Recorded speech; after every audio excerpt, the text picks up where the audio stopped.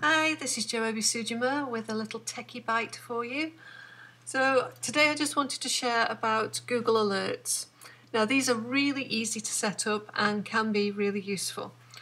So to start with, it's kind of like the vanity thing. So you put in your name and it'll throw up whether you've been mentioned anywhere in the press or on blogs or websites or whatever. So that's quite good to see whether you are in the press, and then you can tell whether it's good, or sometimes it might not be good. But it's good to know where you've been mentioned, and occasionally, I've been featured in quite a big website and I've not known about it. They haven't contacted me, but they've mentioned me, and then I can add that to my list of places that I've been seen in. So it's quite good for that. It's also good for keeping up with your market, whichever area you're in. So you can put in alerts for, say for me, it would be Montessori or homeschooling or something like that. So whatever your niche is, you can put in keywords. Do be a bit careful because you might put in something like raw food, which is really popular at the moment, and it'll throw up loads of results. So be careful on the actual keyword that you use. You can also use it in a similar way for creating content. So, you want to be the expert in your field. So by getting the latest information sent to you means you haven't got to go and hunt it down. So it saves you time and it helps you, gather information that you can then collate into blog posts or whatever and share with your audience. You can get very specific with it. So, for example, this one has Montessori in quote marks, and then site, and then my website. So anytime that I use the word Montessori on that website, it'll send me an alert.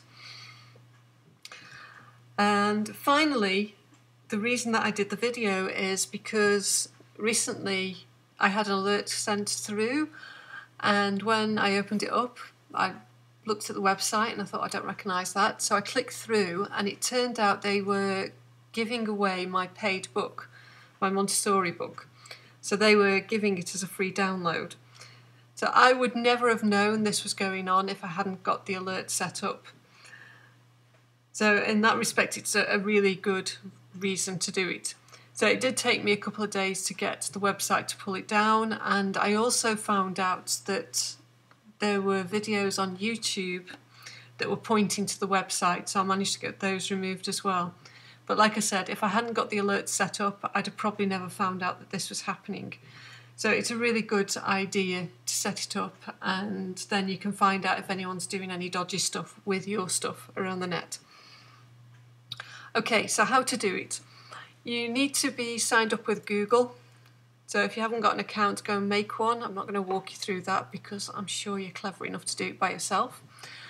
And once you've got your account set up, you need to go to google.com/alerts, and that will bring you to this page. And then all you need to do is put in the alert that you want to create. So the Gallery and Museum Survival Guide, this is my second book.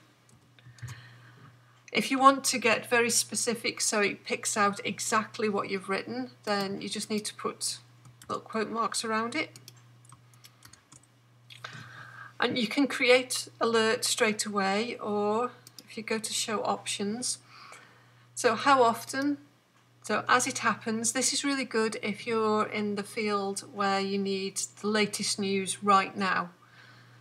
For me, it's not important for that, so once a day will fine. In fact, once a week is probably all right for me, but I'll go for once a day. Sources, so you can pick whether it's news or blogs or whatever. If you're looking for something specific, then you can pick just blogs or just news. I'll have automatic, so wherever it gets put up, I'll find out. The language, English, you can change that to whatever. Region, I keep this as any region, but if you're setting up something that's in German and you're expecting it just to be German results, or if it's like a local event that you're looking for information on, you can set it up for that.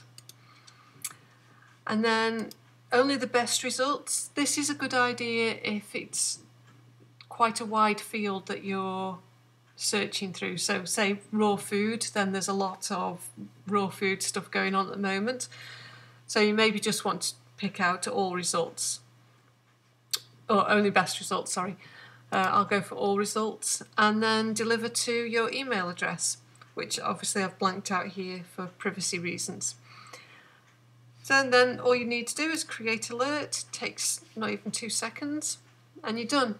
And that is it. So I recommend creating a pile of them with your name and your website, maybe keywords to do with your industry, your website's name as well as your website address. And then you will get an email once a week or however often you've sent it up. So for example, this is what it looks like, Google Alert. And you know, this is nothing very exciting, it's just one of my latest blog posts. But then if I go to the next one, which was the alert for Joe Ebisujima, then I can see I've been on Instagram, but then I got this Montessori inspired activities for preschoolers, which is my book, but then it says PDF, which is what was the flag for me, and I didn't recognise the website either. So then I clicked through and, you know, found out I was being ripped off. So one more thing, when you're setting it up, my name is really unusual. There's nobody else in the world with the name Joe Ebisujima. In fact, there's only about 60 people in the world with the surname Ebisujima. So I know I can put Joe Ebisujima in there, and if it throws anything up, it's going to be about me. But if you've got a more common name, you know, if your name's Dave Smith, then if you put that in, then every time Dave Smith around the world posts something, you're going to get inundated. So you need to be kind of a bit savvy about the keywords that you use so that you don't get overwhelmed, you know, if you have got a common name. Right, so that is the main way of doing it. There is an alternative. You can go to the Chrome Web Store if you use Chrome and download this little gadget. And it's literally one click. It took like 30 seconds to do. And then you can just click on that and it's got your alerts. It shows you how, you know, what's come up or whatever. And if you go to manage alerts, it's very similar. It's not quite as specific as the other one. So you just add, you know, your search term. So it could be, let's put in my website. Oops.